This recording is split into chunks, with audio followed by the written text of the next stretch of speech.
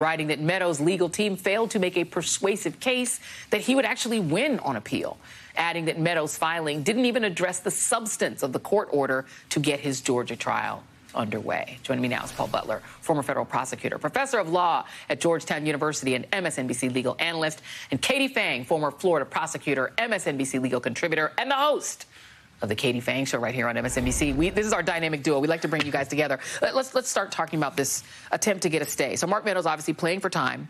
How likely is it that he'll get a stay? It's very unlikely because he does not have a case. He's trying to get the case moved from state court to federal court, and he's trying to get it dismissed. So he gets it removed if he can prove that he was carrying out federal responsibilities, and that's the subject of the criminal charge. Right. Last week, a trial judge told him in no uncertain terms he had no federal business in Georgia. Under the Constitution, administering elections, that's a state responsibility.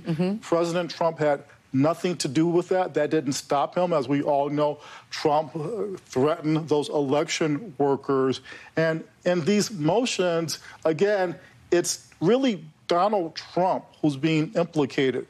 Fani Willis loves the part of this where the defendants are demonstrating it's every woman and man for themselves. Yeah. So it's not like 19 people versus Fani Willis. Right. They're all looking to make a deal, looking to get a break, even if that means implicating the former president, as we saw Mark Meadows do last week, when he said everything that he did was directed by Donald Trump, not a defense for Mark Meadows.